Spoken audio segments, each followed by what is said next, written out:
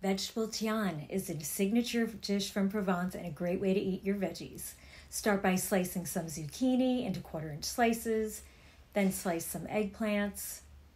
You want some smaller eggplants, and then the same size circumference tomatoes. Slice them into 1/4-inch slices, adding olive oil to a baking dish, and arrange in layers, alternating the different veggies. Pack them tight so that they can stand up against each other and fit nicely in the dish. Fill in some spaces where needed with the other veggies.